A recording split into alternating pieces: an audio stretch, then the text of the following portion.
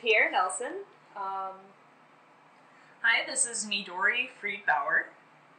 We are recording our presentation anticipating marginalized students for the 2020 Praxis conference.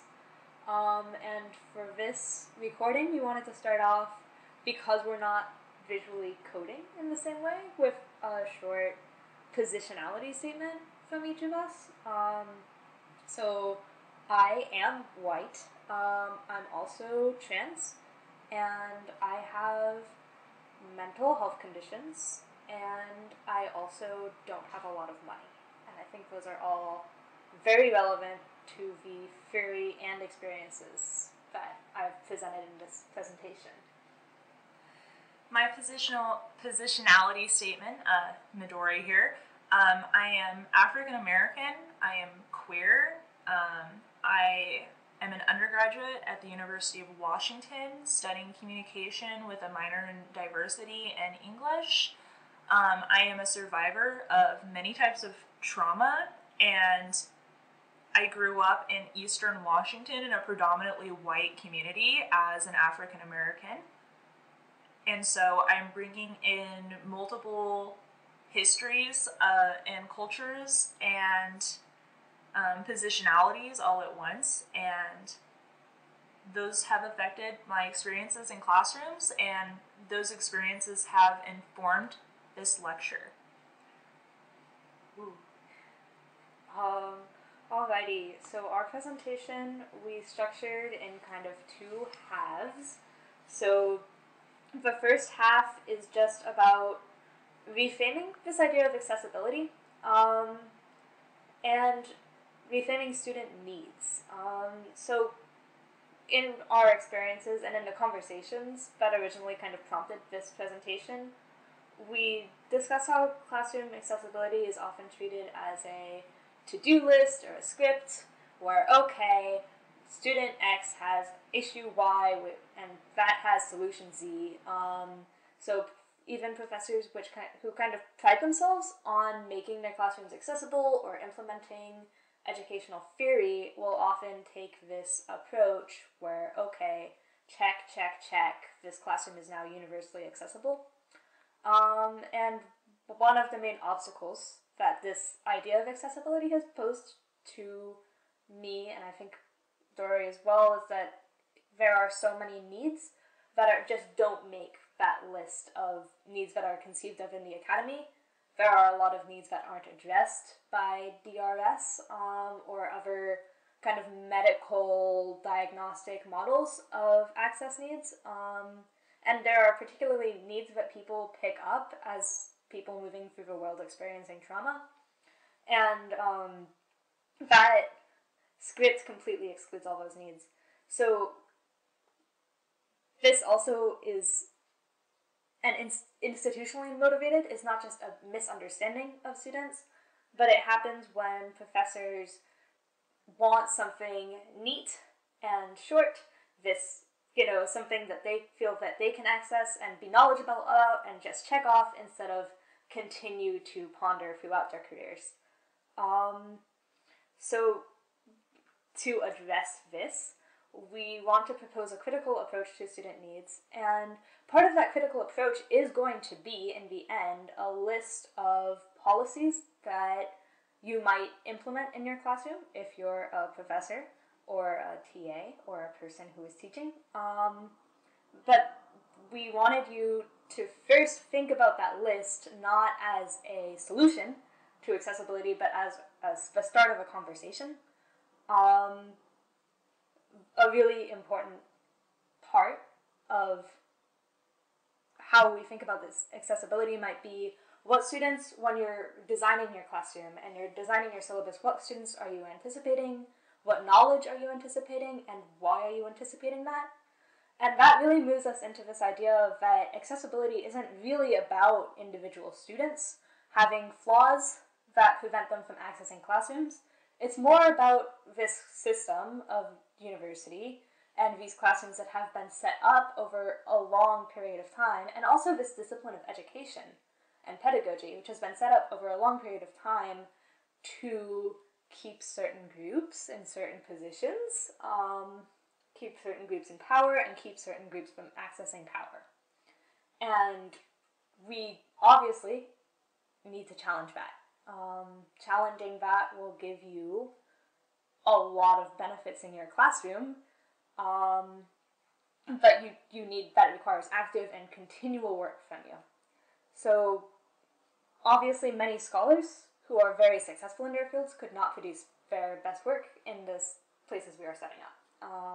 That's just a fact, and that is present in physics labs that are 3 hours and don't have time for rest or food or drink and don't allow any food or drink in their labs. And that's also present in English classrooms, where work is overassigned or readings are overassigned or many other things can make an English classroom very inaccessible. I wanted to also give an example of a way that accessibility is checked off that it needs to be challenged more, and that's with my experience as a trans student in the university. The University of Washington has set up a system of identity.uw where a student can enter a preferred name that is different from the legal name that shows up on university paperwork, and then that preferred name is distributed to mainly professors, and I think I don't actually know who else. It's not just for trans students. There are lots of people who use that system for different reasons, but it is kind of seen as a check mark next to the presence of trans students. And one way in which that becomes challenging is that there's a certain vision of the trans student who can use that system. In particular, the system doesn't take the pronouns of trans students. So when you walk into a classroom, you're still being put at risk. And that's actually resulted, for me, in a lot of microaggressions from professors who looked at me and were like, is this a typo? You're Willow, right? Who have gotten access to my older name that I don't use anymore and gotten very confused about which name to use in different contexts. And there's been quarters where I wished that I could selectively, inform one professor and not some others about what my preferred name was. When I tried that, I was told it's hard to remember. I've gotten tests back in one such classroom where I did not officially change it in the system, where despite my having communicated beforehand with the TA and the professor about what name I was going to use, I got a test back where my name was crossed out and replaced with the one I don't use anymore. And this just speaks to the way that the system is set up to affirm the gender specifically of a student who is a binary trans person whose pronouns are obvious and who just wants a little pat on the head and to be told, like, yes, we accept you, your gender is affirmed by the system. It's a very medical idea, but it doesn't necessarily address the experiences of students who are navigating bureaucracy and administration, which is not always friendly to them. And it doesn't really address the lived experience of walking into a classroom as a trans student. So that's one place where a professor who is thinking about accessibility critically is going to be really flexible to what the student needs and be part of that ongoing conversation. The last point, the last slide, I guess. We've talked about how accessibility is not about individual students. It's about a university system built to consolidate power among certain groups. Related to that, there's this fact that needs aren't optional.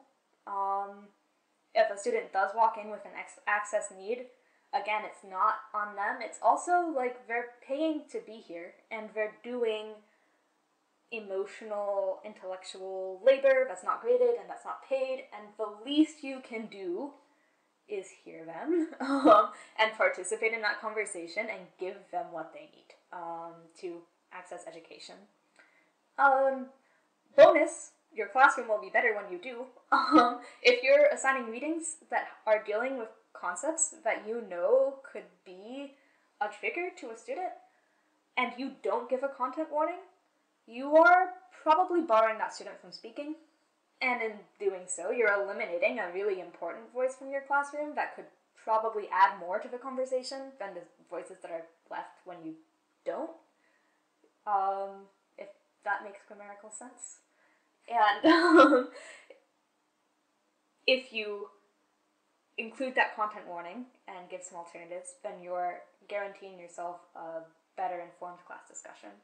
So that's one example where you obviously want to do that, but again, I hope that that's a bonus and not the only motivating factor for treating students as people.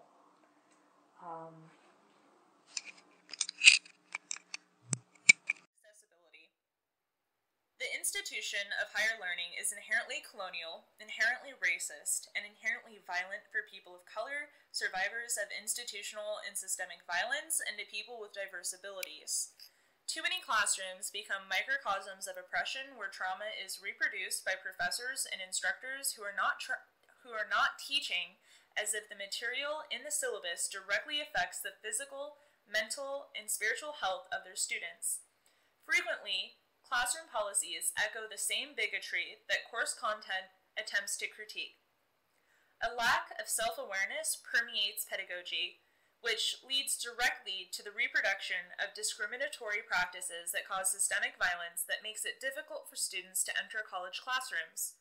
If you want to make space for students, you need to change the space. You need to change your syllabus, and you need to think about how your presence in the classroom is helping or harming students.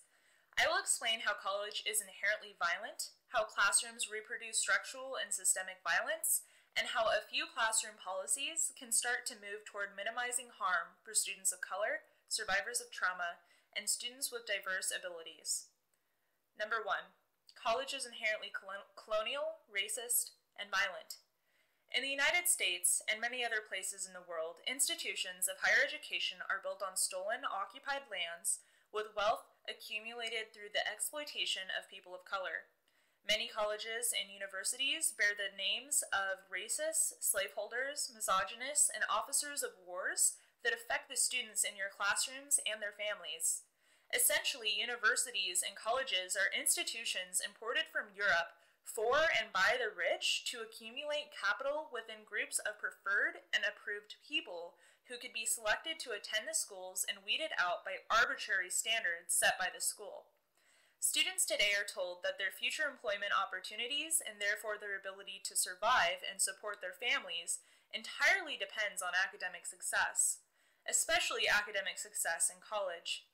Students of color in particular are fed a narrative that they occupy a lower social position than their peers, and the only hope of upward mobility requires they attend college no matter the cost to themselves, their families, or their well-being. Students of color, survivors of systemic violence, and people with diverse abilities are asked to sacrifice their money, take on debt, leave their social and emotional safety nets, leave their cultural homes and ways of life, and relocate to an institution that was designed to keep them out at every level. Your classroom is one of those levels designed to keep them out. Their presence in your classroom is coerced by economic stress, social constructs, and capitalist expectations. Many of your students are there not because they want to be, but because if they don't, they may never find a job that will provide enough income for their basic survival.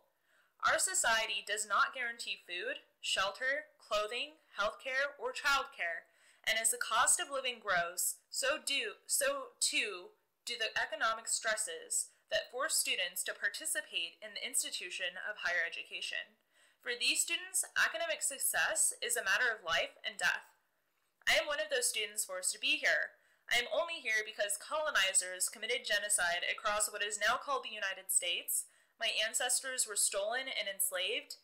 Years of racism and discrimination caused mass migration to the north. A lifetime of poverty and trauma made me eligible for scholarships and government assistance, and my adherence to requests that I write about my trauma for college admittance committees secured those funds.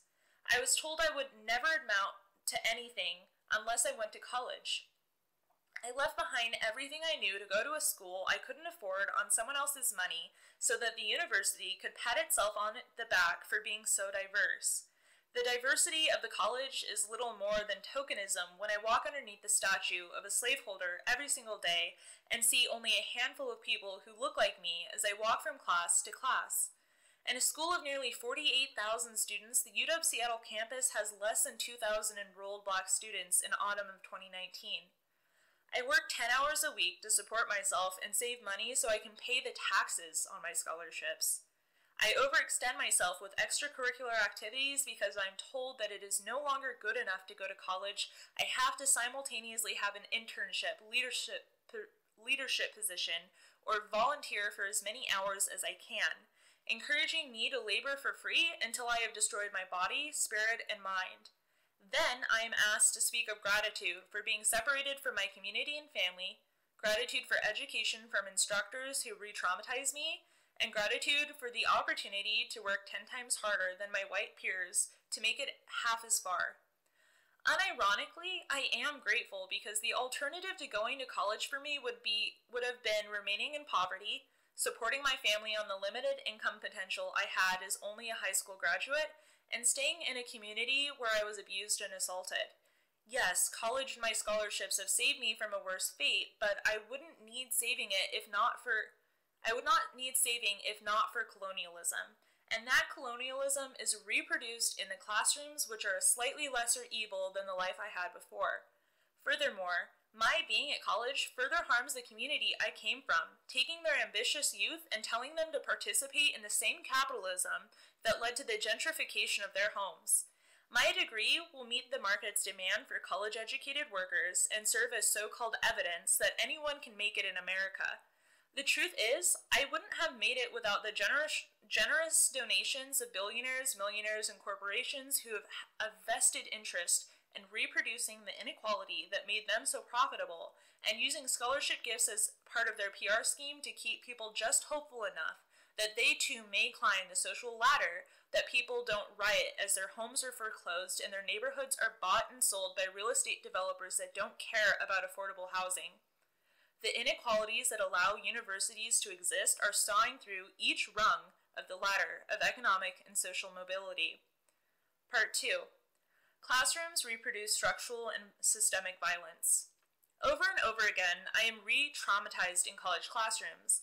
I am subjected to unmonitored class discussions where classmates say violent and awful things that make me relive past traumas. I am asked to read graphic, horrific descriptions of violence against bodies like mine without content warnings and without follow-up discussion to justify reading the material at all. I have had professors go beyond microaggressions into the territory of justifying bigotry and violence.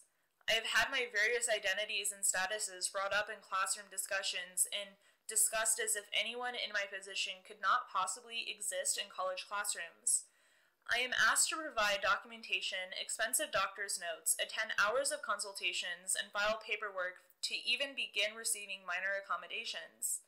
Many nights I have encountered violence in these ways and find myself too emotionally distraught to do my assignments until late in the night, several hours after the incidents, and have to forgo sleep to turn in an assignment on time the next day.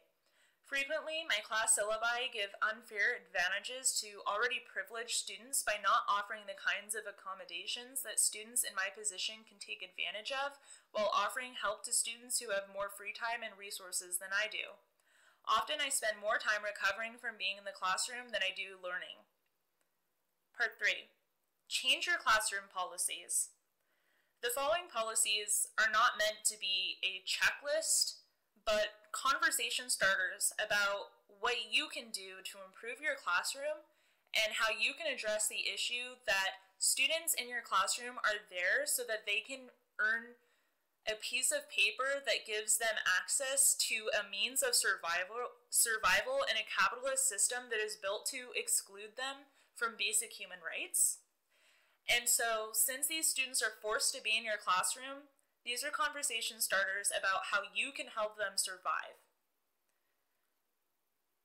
First, no apolitical classrooms.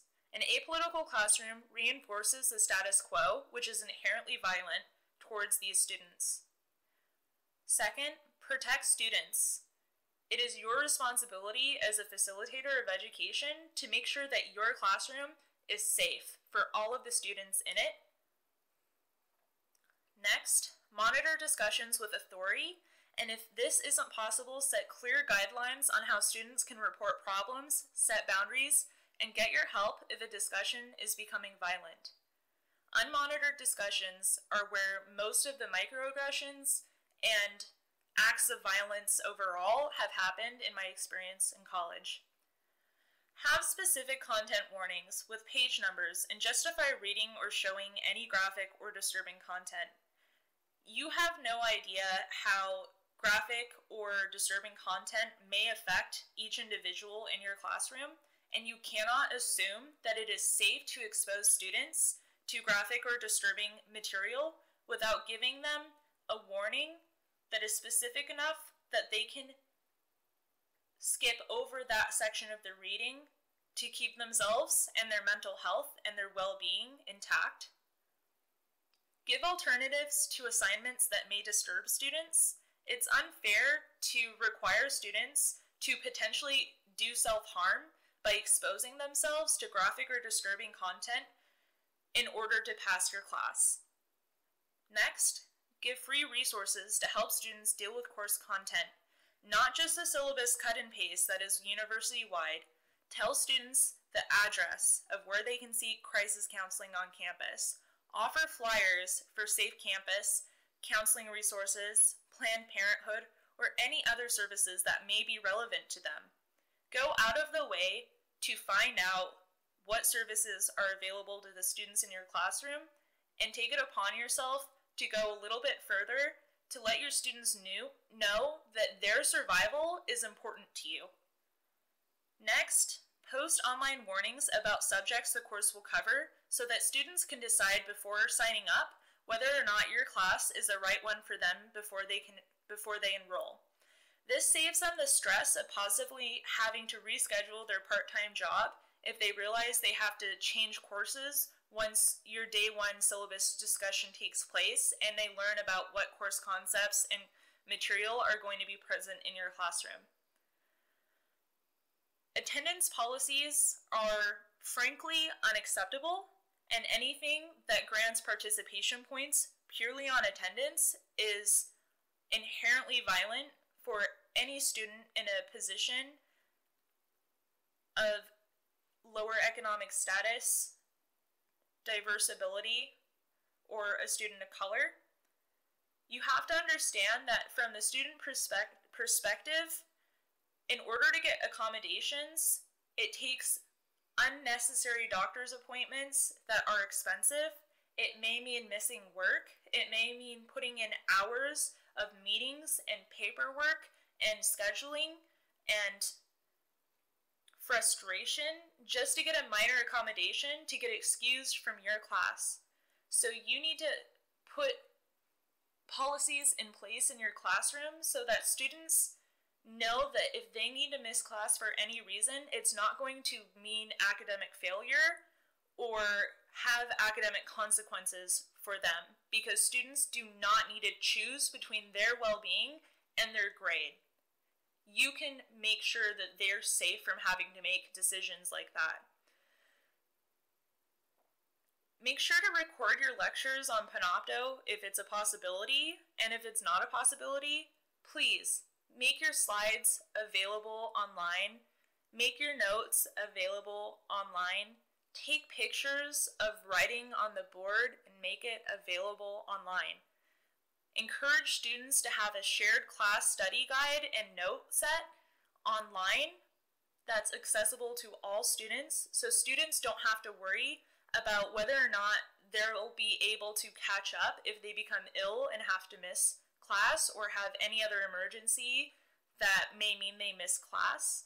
I can tell you from firsthand experience that I have done shared Google Doc notes with classes as large as 300 and classes as small as 20, and it works regardless of class size, and it has been absolutely life-changing to see the kinds of collaboration that go into a shared class study guide and the learning that can happen without your presence, as long as you facilitate the space for students to come together and discuss course concepts in a way that allows them to share the knowledge that is being produced in the classroom and the takeaways and main points of the conversations that are happening. In a 300-person lecture just recently, we had a shared study guide that grew to 25 pages long and had over 100 students participating the night before the test. It is an amazing tool to keep your class accessible. Next, make as much of your assigned readings as free or inexpensive as possible. Learn about copyright use and how many pages you can scan of a story or a textbook and share without violating it for educational purposes.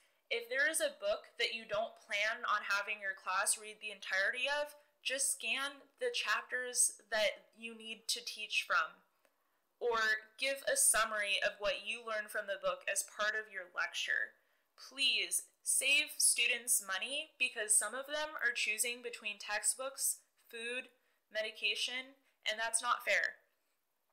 Next, organize your Canvas files so that students can find documents in a timely manner. Keeping files organized by week makes it less likely a student will miss a reading due to not knowing how to navigate your filing system, and computer literacy is an expectation of the privileged. Make your syllabus available well in advance so students can order their textbooks from more economically accessible sources, meaning cheaper sources. Encourage students to leave the room if they feel uncomfortable with content and assure them that there will be no negative consequences for leaving. Let students know about alternative assignments they can do if they have an access need, and encourage them to talk to you if they have any conflicts or problems with assignments. Make field trips optional or give students adequate time to find alternate off-campus activities to do for the assignment. Don't expect students to put your class before their needs, before their work schedules, or before their family. Never reprimand a student for academic performance in front of their classmates. This includes giving feedback where students can hear you, demanding students resubmit a paper in front of peers, or pointing out mistakes you found and turned in assignments in front of the class. If you use a student's work as an example, anonymize the information thoroughly.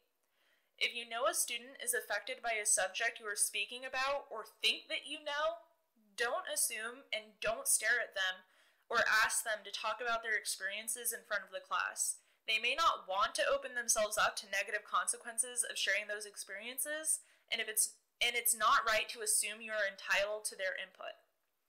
Also, stop using students to further your own career. You are being paid with their tuition to teach them. They have no obligation to help you learn from the knowledge they produce in your classroom or the background knowledge they bring to the conversation. You are not entitled to hear their feedback. If they want to help you, if they want to share, that is their choice in when and how they do so. Participation can take many forms. Do not require students to come to class to participate, and do not require students to speak in front of the class to get participation points whenever possible. Alternatives: ask for a daily reading response. Ask for students to speak to a partner in small groups. Let students write learning reflections. Ask students to post in the discussion board on Canvas. Be creative in your pedagogy and give your students agency and freedom to decide for themselves how they want to share their learning progress with you when it comes to participation points. Thank you.